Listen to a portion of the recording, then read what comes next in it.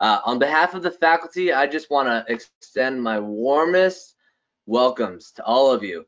It's always the most exciting time of the month for us to welcome in a brand new crop of leaders into the Trident family. And so we all look forward to interacting with you, getting to know you, and seeing what great things you accomplish in and out of the classroom. So this section focuses on academic writing. It's one of the points of concern for some students, especially who have been out for a while. It causes some anxiety, and so the goal of these next couple slides are just to relieve some of that anxiety and give you some direction to build momentum. So Michael mentioned it, but these first couple days, it's going to be really imperative for you to get the wheels going. And so I hope to provide a broad overview of what your faculty will expect of you with writing and to relieve some of that anxiety for you. This first slide is just it's meant to frame your mindset for what the expectations are within academic writing and why and how is it different from what you might be used to within your military experience or business experience.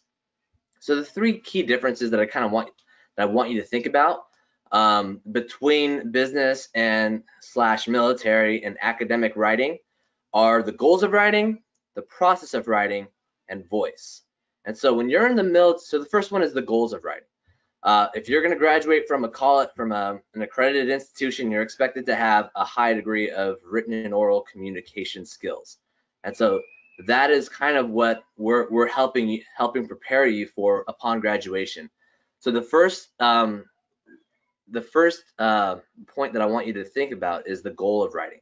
So when you're in a business environment and when you're in a military environment, your goal of writing, the only purpose you're writing is for mission accomplishment and to accomplish objectives.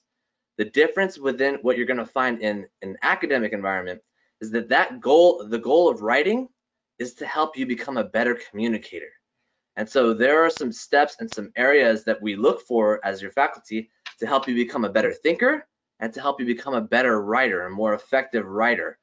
So for example, within the military and in business, you're writing to accomplish this objective as quickly and efficiently as possible. And when you're in your academic classes, we're looking for your logic and rational thought development of your ideas. So sometimes this comes out when you're answering questions as maybe a 1 to 2 sentence or a 1 to 3 sentence reply to answer a question, because you're in that mindset of answering the question and giving the conclusion as quickly and efficiently as possible. But that's not the only thing. That's actually not the most important thing that your faculty is looking for. It's not really what we're looking for. We're looking for the reasons why and how you came to those conclusions, your critical thinking skills, and your logic and your rational thought development. And so that takes more time and it takes more effort to lay out those arguments and to do the research from different sources and integrate the background readings into your experience to support your conclusion. So your faculty member is not just looking for the answer. We're not just looking for the conclusion. We're looking for your reasons why, the thinking and the evidence behind it, and your logic and your rational thought development. The second area of that's a challenge or the difference between military and business writing versus academic writing is the process of writing. So when you're in a business environment or you're in a military environment, your superior would give you a command or an objective to write up a memo or write this up or write that up, do a report. You pass it off to your superior edits it, adds a couple things, passes it off to their superior, and before a decision is made, there's 2 or 3 hands that have touched this document. That's different than what you're going to find here and what your experience will be in an academic environment, because you are the single author of this document, of this assignment. So you have to go through the brainstorming. You have to go through the outlining and the editing and the drafting and the formatting, and all those things take time. And so you have to consider those elements when you develop your time management plan for these classes. The third key difference is voice. So if you haven't noticed, especially in the military, you're big on uniforms. I mean, you're dressing the same, you're often talking the same, and sometimes that comes out in your writing. That comes out in your writing, and so that causes some issues because it raises some concerns for academic integrity issues. So we want you to be aware of that. Your instructor will be looking for your independent understanding of these concepts. And so we're looking for you to paraphrase different ideas from a variety of different readings and background sources. We're looking for you to summarize some of these ideas in your own words. So quotations are great, but your instructor will care more about your understanding of these concepts. And that is different than stripping out a quotation and sticking it in your paper. It's fundamentally different, and it takes a lot more critical thinking and a lot more time and effort to summarize these different ideas in your own words and put them in. But that is what your instructor is looking for. And if you consider these things, you will reap the benefits of this program upon graduation, and I promise you will become a more effective communicator and contributor to your organizations. The next slide is just meant to give you a general overview of academic writing structure. And so this is not an all-inclusive slide. These are just some tips that as an instructor, I see students kind of missing these points. And so as a writer that you may not have as much experience in an academic environment, or maybe you've been out for a while, I hope that this gives you some direction to get the wheels going and build up that momentum early on. And so there are more resources, more in-depth resources like the ones that Michael mentioned within the Writing Center and our resources drop down. So please make use of that. But here I just want to frame your mind into what we're looking for in terms of structure and content. So there's basically going to be three main parts of your essay: the introduction, the body, and the conclusion. And so your introduction is kind of like any presentation you may give, like a PowerPoint presentation. You always have a first slide that tells your audience what you're going to be talking about and why it's important.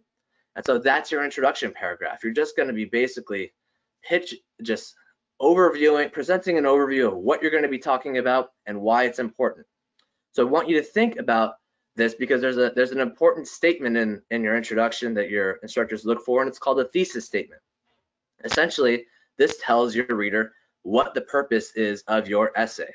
And so a great way for you to know what your instructor is looking for is to look at the module learning outcomes. So every module, you have 4 modules. Every module will have learning outcomes on the home page. So every module will have learning outcomes for every assignment on the home page.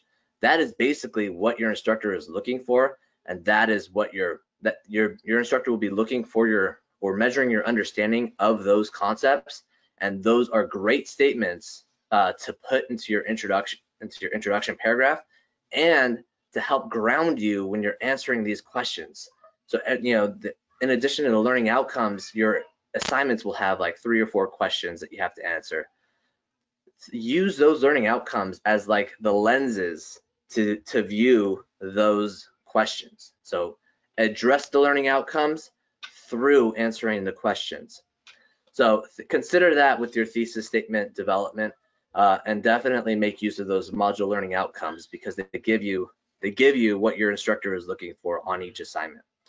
From there, you got your body paragraphs. And so the best recommendations I could give you when you're first getting going in your writing is to break up those questions into sections and subsections using headers and subheaders.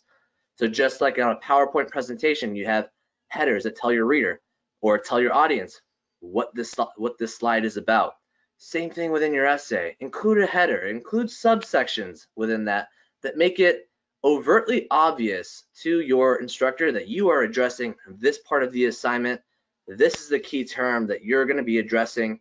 So not only does it provide some structure for you for your essay, but it also makes it very obvious for your instructor that you are hitting all those points within your assignment.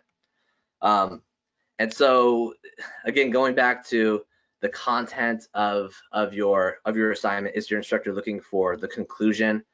Yeah, sure, we're looking for your answer to the question, but again, we're looking for the reasons why. And so when you draft your paragraphs, I kind of want you to think about aiming for about 4 to 7 sentences. Trust me, nobody's going to be counting your sentences out, but I think it's a good guideline for you, because if you're going below that 4-sentence mark, then you're probably being a little bit too brief or concise, and you're not exploring the topics or discussing the topics in detail. So make sure you're going back and citing some evidence from your background readings. Again, we're looking for APA citations and some evidence, some objective research and evidence to support your conclusions. And if you're going above that 7-sentence mark, then you're probably rambling on too much, or you could make that into a more concise structure to better highlight your ideas, or you just need to break up that longer paragraph into some more paragraphs, into maybe 2 or 3 paragraphs. But you don't want to go on and on a page and a half of text, of block text. You really want to break that up into small sections and subsections, include those headers, and make it really easy for your instructor to pick out those main points. If you're struggling, again, I talked about the thesis statements above, but if you're struggling in terms of how to start a paragraph and what your instructor is looking for, I always mention these points right here. Define the key term, explain the application of the key term to the assignment, and then discuss why the concept is important to either the module learning outcome or just the class in general, specifically and with specific focus to the module learning outcome. So those 3 points, I think if you cover those, that should get you to that 4 to 7 mark. Include some evidence in there to support your ideas, and that's a great way of just getting started. This is not going to be the perfect way. I can promise you that your instructor will give you feedback, but it's really important for you to take that feedback and then just continue to build upon it. Your instructor is not looking for perfection. In fact, you shouldn't expect that of your instructor. We're here to make you better communicators and better critical thinkers. That's our value. That's our objective. And so when you explore these concepts in a variety of different ways by defining and explaining and discussing the value of these concepts, you're in essence exploring these concepts from a variety of different ways, and you're thinking about them in different ways. So consider that when you're drafting up your assignments. And then the conclusion paragraph is the last part of your assignment, and it really just reflects, it's just kind of like a reflection of your introduction. Your introduction is telling your audience what you're going to be talking about, why it's important, and your conclusion is going to be basically stating what you already have talked about and why that's important. And so they're mirror images of each other. Again, this is not an all-inclusive, these are not all-inclusive suggestions. It's just simply to get the wheels going, and over time you're going to receive more detailed feedback from your instructor to become a better written communicator, a better writer. And so I just highly suggest that you accept that feedback, and with willing and open arms. So I hope that helps. Again, refer back to the resources under the writing resources under the resources tab if you need some more in-depth advice. Always reach out to your instructor, because we love hearing from you and we love to support you in this process. Honestly, it is our honor to serve you. So please make use of us.